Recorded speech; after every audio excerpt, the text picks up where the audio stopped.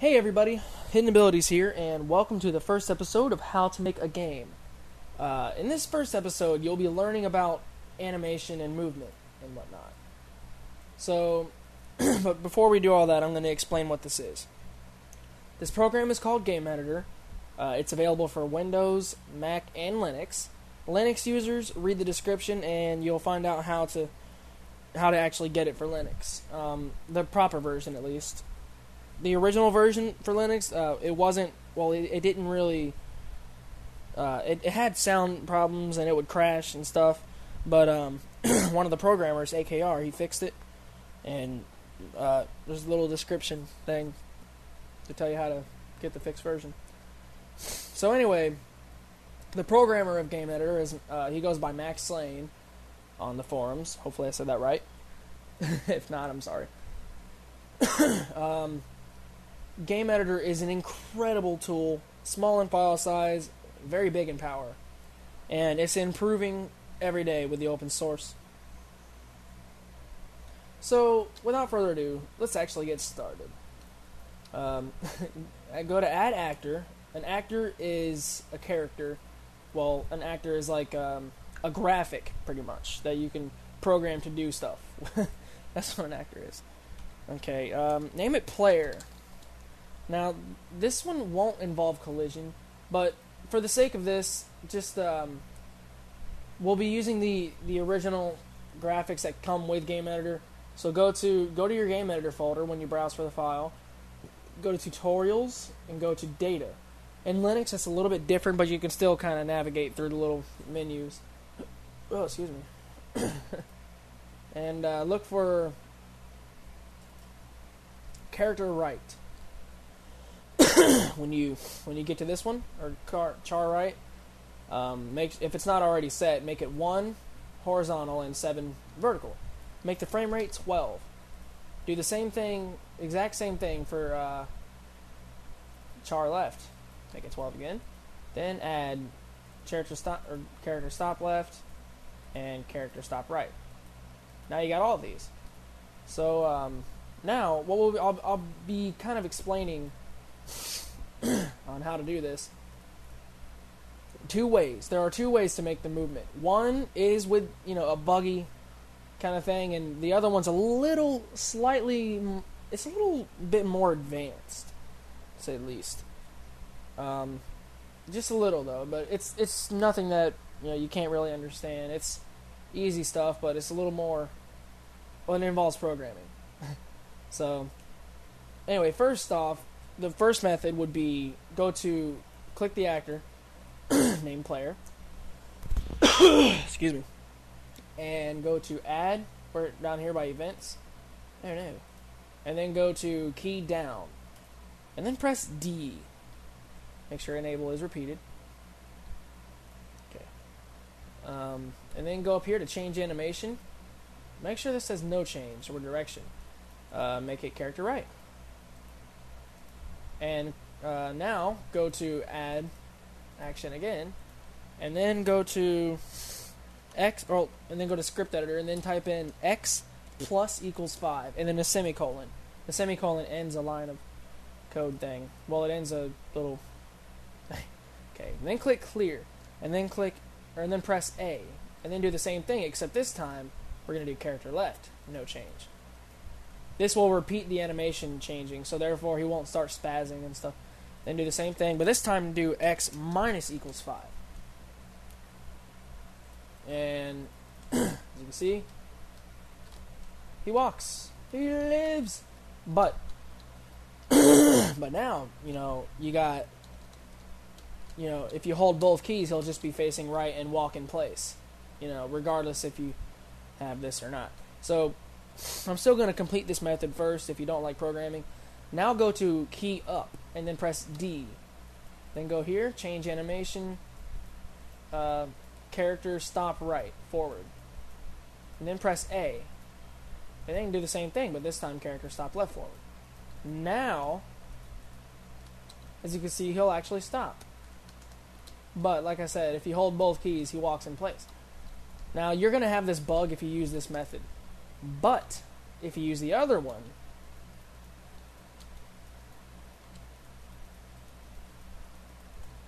it consists of only one thing: draw actor, and it uses coding, which is perfectly easy. Really, I'll explain everything as I code, and then try to help you guys get a grasp of what's going on. Well, that's the point of this tutorial, I guess. So go to Add, go to Draw Actor, and go to Script Editor. Now, let me explain the variables. There are wiki links in the variables. There are wiki links in the description to find out what types of C variables there are. So go ahead and check that out. And yeah, when you're done learning about them, well, if you don't feel like watching this part, you can skip ahead. But I'm going to be going over it. But you get, what I'm trying to say is, you'll learn a lot more if you actually read the wiki than you would listening to me as far as variables go. But int is an integer variable. Char, or character, or whatever, is a text variable. It's a character variable. It can store my text equals blah, blah, blah. It can store text. Star symbol means I think it can store unlimited text. I can't remember. And you can also do my text 256 to limit to 256 characters, I believe. I think that's how it goes. Okay, a double can hold decimals. So a double can have like that kind of number. Same thing with float. I mean, there's really not that great of a difference for game design, at least, if you're going to use float or double, as far as I'm concerned. A void isn't a type of variable. I'll explain what those are in the future. They're used to make your own functions. For me, at least. That's what I use them for. So, let's get started without further ado. Oh, let me explain these. There's long int, which can hold an enormous amount of numbers. And there's short int, which can hold shorter numbers. I think that's I want to say a 2-byte variable, which is 65565, I believe, if I'm not mistaken. No. Oh no, I think I am wrong. And then there's short int, which I don't think this will work with Game Editor, but that would limit your characters to 255, I believe, if I'm not mistaken. I may very well be wrong about that. Well, anyway, let's get started on what we came here to do. The animation and the walking. Make a character variable. Char, star, an asterisk, key equals get key state, and then in between parentheses, you have nothing, just parentheses and a semicolon at the end of that to end that off. Go about 2 lines down. Now, we're going to use if statements. If key D, which means if, okay, this part right here, key D, this part right here, key, is actually calling the character variable, and it inputs some stuff when you press, and this right here, key D. Just go to the Game Editor reference sheet, and then you can kind of look up all the key symbols you can put. There's a bunch of them. If you're gonna put A through Z, you make sure key, underdash, and then the lowercase. The numbers just 1 through 0, or 0 through 1, whatever, on the keyboard. For shift and control, you would either do L shift, like key, L shift for left shift, or R shift for right shift. Same with control and alt and stuff like that. But anyway, let's just do key D, 2 equal signs and a 1. And 2 and symbols. This will mean if that is called and this other event is called, then it executes the code. So, and key A is 0. This means it'll only work if you're not pressing the A key. It won't X plus equals 5. Now we're going to create a variable. Go down here to variables. This time we're actually going to create it through Game Editor. And see the integer variable. Make sure it's all default. Name it dir for direction. Dir. So, dir. Hello, Mr. Dir. No. Dir equals 0. Excuse me. You know what? I will be right back. Alright, guys. I am back. Sorry about that. Okay, so underneath this part, you would do change animation. Remember the no change thing again. Character right. And then end that off. Let me explain what these little things right here are. Okay, these are, I believe they call them brackets. I think that's what they're called, brackets. And you put the left bracket to begin an if statement or other statements.